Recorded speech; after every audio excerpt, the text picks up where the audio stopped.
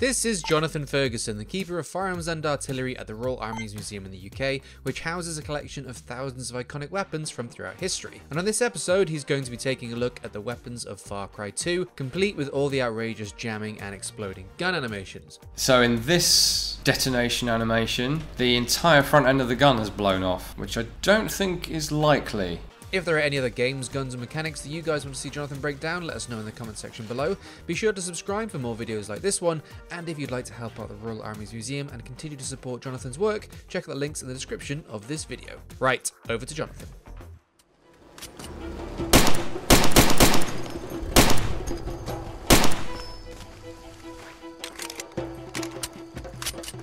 Right, we have a slight variation on the 1911 theme here, and it's one of these, the Star Model B.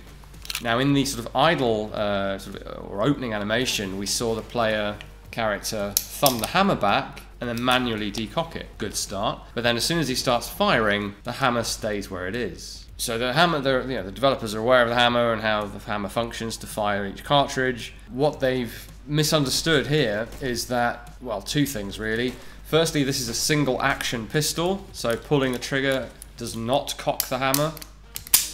And secondly, even if it was a double action trigger, once you fired the first shot, the gun cocks itself. The ejection port is on the wrong side.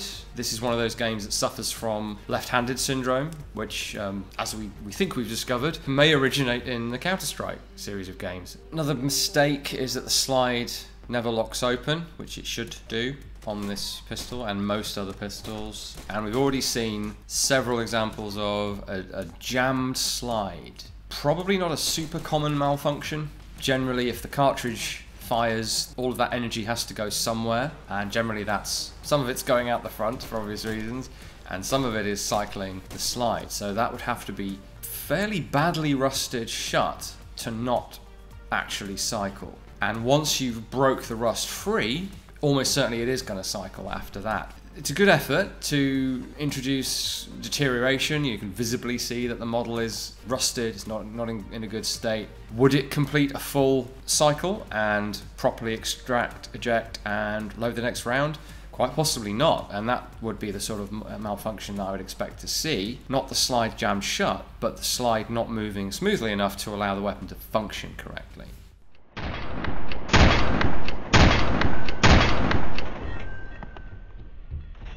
Yeah, so once a gun deteriorates to the point where it's jamming frequently, clearly it lets go in a spectacular fashion. So if you look closely, you'll see that the way the model comes apart doesn't make full sense. There's a big chunk missing out of the chamber that doesn't look like it's damaged, it looks like it's modeled that way. The barrel stays on the gun as though it was a fixed barrel blowback firearm, whereas in fact on this thing it's a John Browning style tilting barrel, and if the gun were to blow up to that extent that the slide goes flying off, pretty sure the barrel's coming with it. I mean, it's inserted into the slide for one thing, so the whole thing would just come off and you'd be left holding the frame.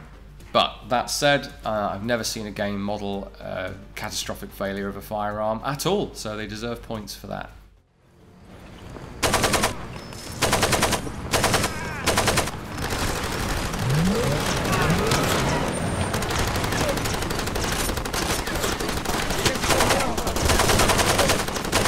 So it might seem like heresy, but Kalashnikov pattern rifles are also capable of jamming.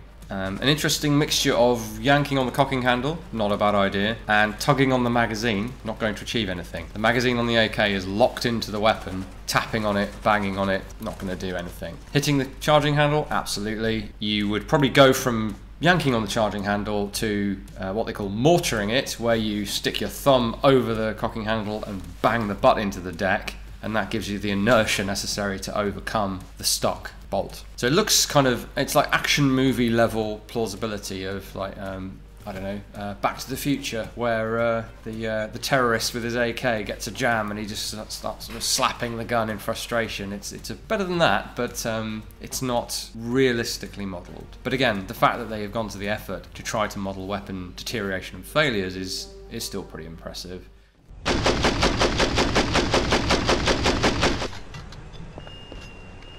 Okay, so I've got the AK catastrophically exploding in front of me.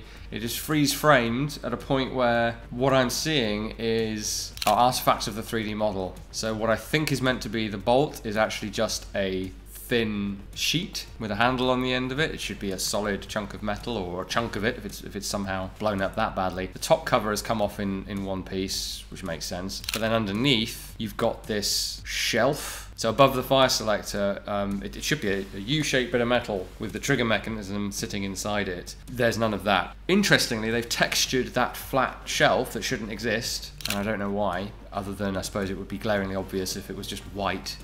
Superficially, doesn't look a million miles away from some of the very few occasions I've seen videos of AKs exploding. But the bolt is not modelled as a bolt. It's just it's basic, looks like a cover, and it slides within the 3D model.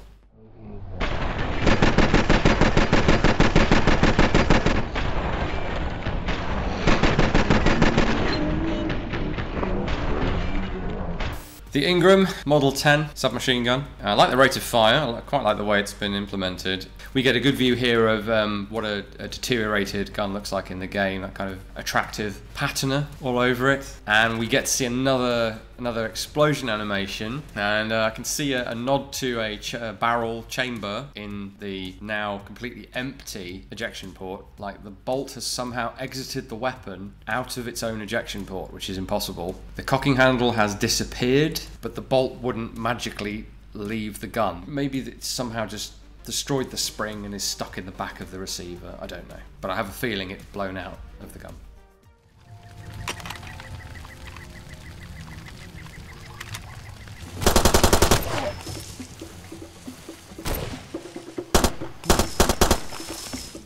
We've now got the FN FAL, or something similar to it. Doesn't look quite right. There's something a little cursed about this model. The buttstock looks like it's almost like shark skin or something. The handguard's made out of the same stuff and it's just like weirdly puffy. Don't know, it almost looks upholstered. Yeah, ironically, the mirroring of guns, the flipping of the model in this, means that the otherwise very ergonomic for its day FAL, where you can use the cocking handle on the left-hand side and the ejection's out the right, is not a thing, and the right-handed player is having to reach over the receiver like an AK to cock it, which is the other way around. The AK has that problem. So that's just a quirk of the way they've mirrored what it looks like is every gun in the game.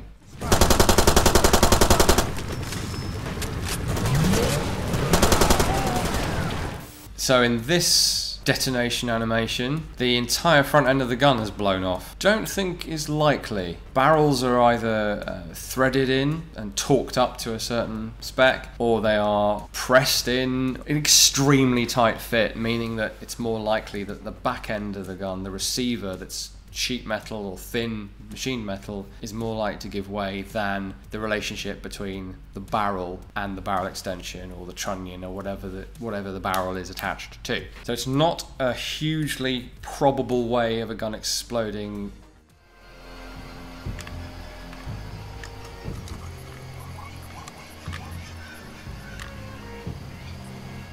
So an extremely shiny looking Desert Eagle that the player looks very proud of and even gives a little polish to. Most of the main sort of angles on the gun are there. You definitely get the idea. But I think the very front end, that sort of iconic muzzle, I don't think they've quite nailed the look of that. But it is close enough. This is recognisably one. They're not doing a Soldier of Fortune on it and trying to make it look like something completely different. The whole thing is really lethargic as well. So when you shoot this thing, you know you shot it. It pivots up very, very quickly. It doesn't kind of slowly come up like Clint Eastwood miming the recoil of his Magnum, which is what I'm seeing here. And the slide moves faster than your eye can see. A very common mistake in video game models is that you see a slide or a bolt moving as though it's slowed down.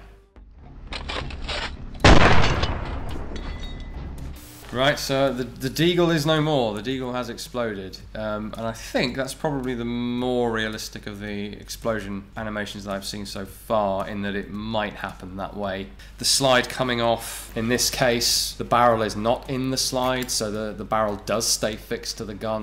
That's part of its design, and it would only be the slide itself that would come off the back of the gun.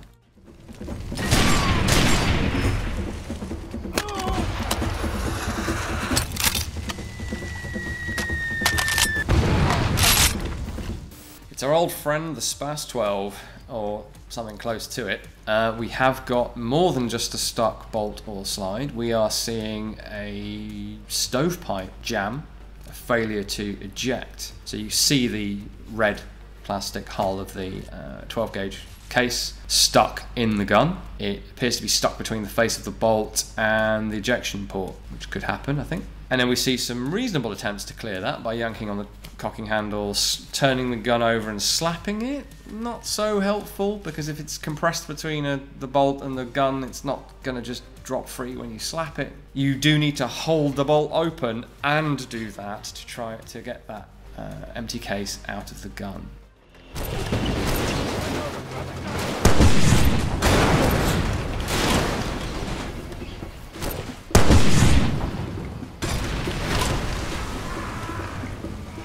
This is a slightly cursed RPG-7. The iron sights are for some reason on the side of the launch tube. They should be on the top. So this is one of the few weapons in the game that's not mirrored, but to make up for the fact that it's not back to front, the player is holding it back to front. So he's made the rookie error, and perhaps that's because his character's not familiar with the type, I don't know, of holding the grips the wrong way round. The munition itself launches like a rocket rather than shooting out of the end like a large bullet and then the rocket motor kicking in. So we see with the reload animation, we see the warhead being loaded. It doesn't quite look right. They haven't just got the warhead portion, which is a mistake other games have made. They have got the tail fin on there, but it doesn't look right. It doesn't have the long flick out stabilizing vane fins that should be there, which should be under a cardboard sheath to keep them in place, which just blows off when the thing is fired. And I don't think we should have that much recoil. There's virtually no recoil from an RPG. You'll see some if there's some damage to either the warhead or the launcher and it's not balanced correctly. You'll see perhaps a bit of movement, but this is modeling recoil, more recoil than we'd expect to see from a recoilless weapon, which is what the RPG-7 actually is.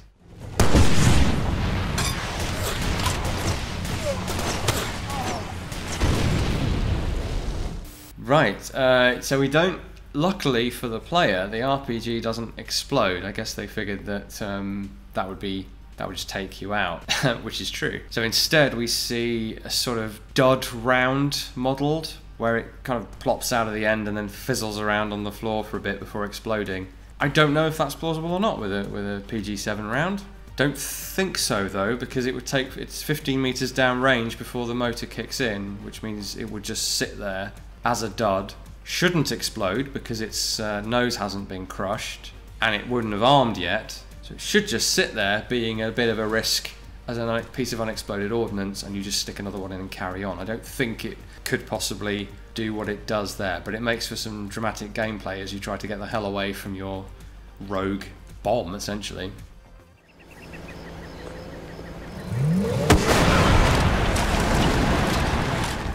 I think the M79 makes a lot of sense for an open, relatively open world game like this, giving you a bit of distance, but something to bridge the gap between an RPG and a firearm. We don't seem to be using the sights. It's just a kind of a dead reckoning, point it in the vague direction of the enemy, learn your fall of shot kind of thing. You can tell that the modelers have not got hands on the real one, or just aren't worrying about that level of detail, because the break open latch just stays to one side and then the gun opens, whereas it works like a shotgun. You hold it against spring pressure and break it open that way.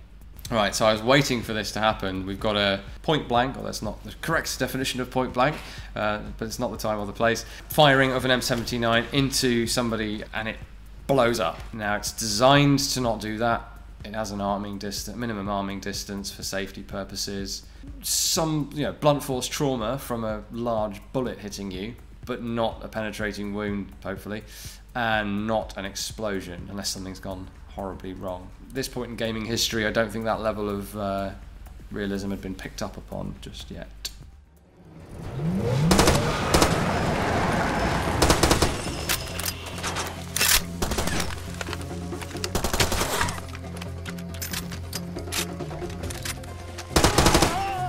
Okay, this thing is weird. This looks like somebody saw an AR-15 once and then tried to make a video game gun based upon it.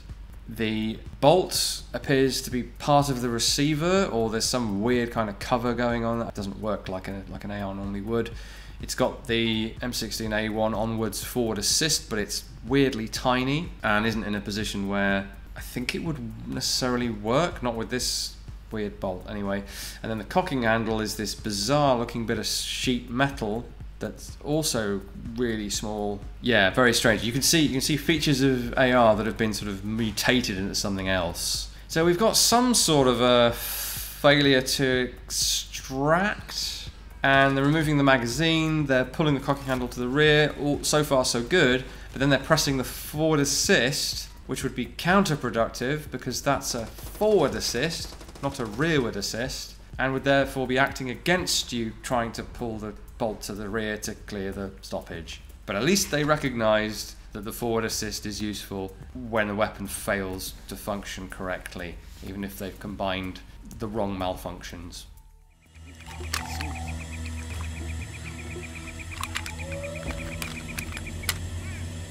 So we've got our good old friend, the MP5 SD, integrally suppressed MP5. Reasonable sound effect, actually. The first thing I'm struck by, though, is the use of the iron sights. So that the rear drum is turned to the short-range battle sight, open V notch, but then we are not using that notch. We're looking straight over the top of it, and we're just looking at the front post. So this is a misunderstanding of how the iron sights actually work. You don't put the post level with the sight protector, you put it level with the top of the V notch. In case anyone's wondering, you can in fact reload an MP5 like that, i.e. replace the magazine, cock the weapon. It's just difficult to do because the spring tension from a full 30 round magazine bears on the bottom of the bolt, and it's hard to get that magazine to click into place. It seems a little anemic. I think that's probably a gameplay balance choice, that this is suppressed and producing subsonic velocities through the integral suppressor. Therefore, they've dialed down the damage, because otherwise you just use this all the time.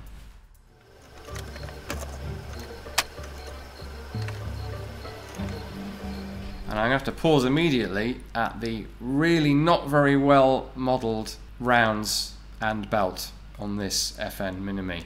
They are single modelled pieces of brass with no distinct bullet, and the belt looks like a leather belt running through the middle of the cartridges. There is extremely little detail on these, which wouldn't be a problem. This is a relatively old game if I've just picked up my gun animation wasn't showing you it front and center right in your face, drawing attention to not the best bit of 3D modeling or texturing I have ever seen. It sort of impresses as a game like Machine Gun, good, realistic rate of fire. You can get the sense of power that comes with a light machine gun. The muzzle flash I think is quite well done for the time. It's not overwhelming, but it has that classic star pattern. We see the jamming animation, something new. Weirdly, the top cover pops open and sits there, and unjamming it consists of smacking it on the top until the top cover latches home again, and the gun just magically then starts firing. There's no attempt to clear the actual stoppage, there's no cocking, and if your top cover wasn't latching down, just repeatedly smacking it is probably not the way to do it. You need to lift that thing open, unload, clear the weapon, verify that things are in the right configuration, nothing's damaged, and then essentially load it again and crack on and hope it works.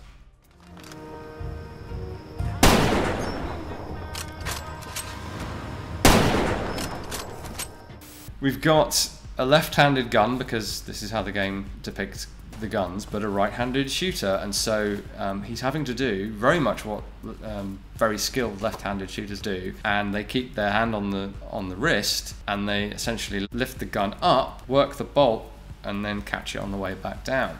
Somehow this clip-fed bolt-action repeating rifle is being loaded and unloaded using clips from underneath. Yes, with a scope mounted, you can't use the charger guide to load a clip in. You would open the bolt and single load rounds with a sniper variant. You do not and cannot load it with clips from underneath. That is a flat floor plate containing the spring that you need to force the rounds up for feeding, you can't just jam rounds up there. Well guys, you asked for it, we gave it to you.